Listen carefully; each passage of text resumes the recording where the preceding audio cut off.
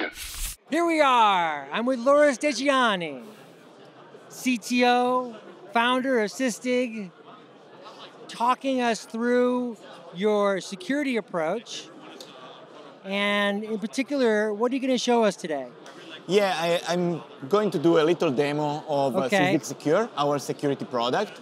And Sysdig Secure really covers the full life cycle of modern cloud-native, containerized, cloud-based applications from the security point of view. But I want to focus a little bit, since the product is broad and we don't have a lot of time, on what we do on the runtime side of security and how we tie it to vulnerability management. Excellent. Excellent. Let's take a look. All right, so here we have our Insights user interface. And this is a great way to get an overview of your infrastructure and essentially start understanding, where you have security issues. Like, for example, here we're seeing different clusters, in different clouds. This one is on Amazon. This one is, for example, is in GKE. And for example, here, if we hover with the mouse, we can see that we have a storefront application here. And it's a little bit suspicious because I have 13 terminal shares in container here. And this storefront should be, like an immutable. So we have something a little curious here. Exactly, right? So let's click on it and let's try to figure out, and I can, drill down into this terminal sharing container and I can see the individual alerts. I can click on one of them and, the details, what I need to essentially figure out exactly what's happening. But typically, this is bad. Clearly somebody starting shells in my storefront. That's not good. That's not good. I want to learn more, right? And what I can do with Sysdig is I can click on respond and I can view the activity audit. And now I'm essentially projected inside this container and I can see all of the files that have been opened, all of the network connections and also the commands. So let's filter only the commands and we can see now what's happened. There was a bash in this container, then somebody is curling a malware. And then we can see it's unzipped in my machine, and then the attacker is trying to cover their traces by shredding essentially the bash history. So as you can see, Sysdig allows you to go from a high-level view of what's running in your infrastructure, even in a multi-cloud fashion, but with few clicks, I could go from a suspicious event down to actually truly understanding what's happening. And that's one of the magics of Sysdig, the kind of data and context that we have and that allow you to do this kind of investigations and detections very quickly and in a very intuitive way. How quickly can you do that? Yeah, as you can see, it's very often a matter of 3-4 clicks, So just a matter of few seconds. Which is all the time, which is that's what you really need. Because they may be in there already. Exactly, they might be in and you want to react, you want to detect and you want to react fast. Because every second, when you're in a situation like this, it's actually important to protect your infrastructure, to protect your applications, to protect your data. Right. And of course, time is extremely important also when you're managing your vulnerabilities, right? So one thing that I hear on and on and on from people that I talk to that are involved with security, especially modern cloud-native security, is I'm drowning in vulnerabilities. I do supply chain security, I do vulnerability management, I do container image scanning. I try to establish these practices for my developers. It's just too much, So what I want to show you is how we leverage this kind of information that we see on the screen, this granular activity of the applications to help prioritize vulnerability management, okay? So let's go to vulnerabilities and runtime.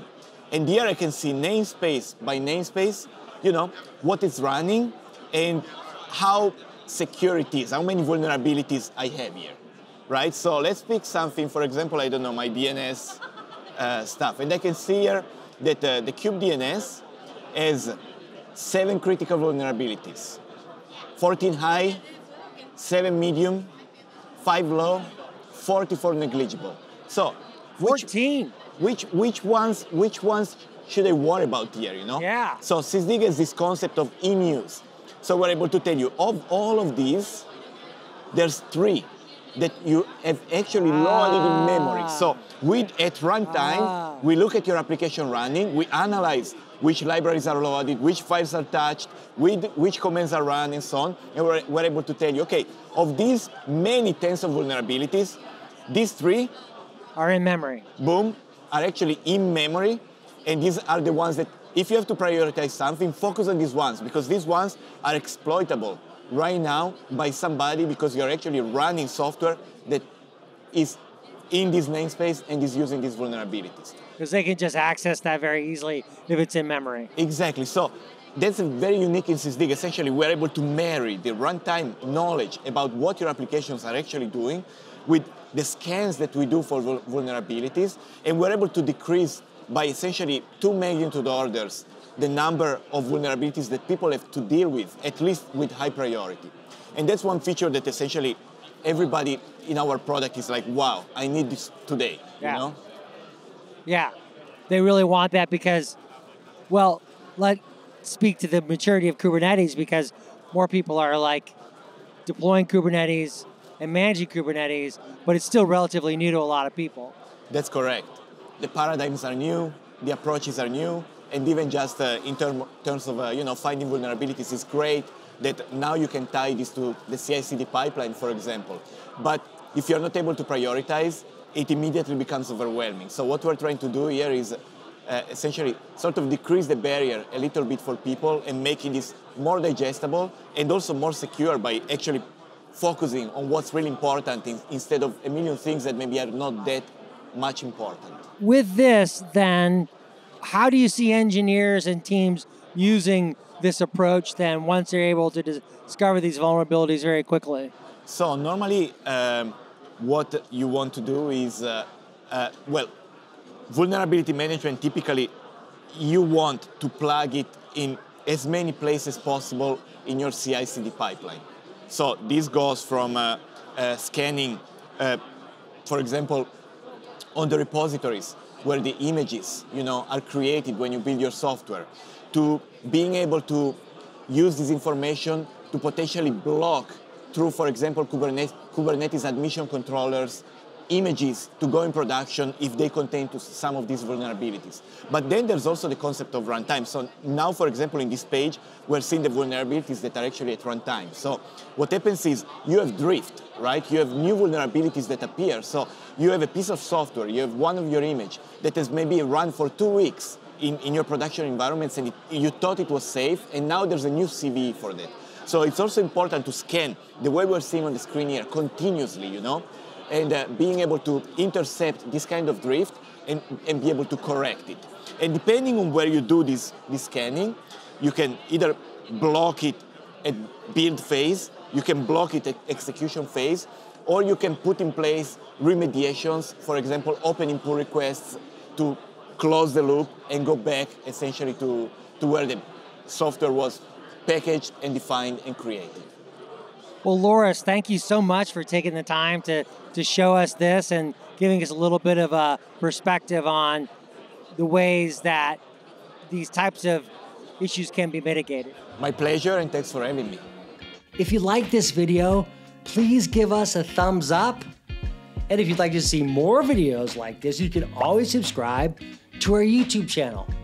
We're on all the major social media platforms. You can always find us at thenewstack.io. We hope to see you soon.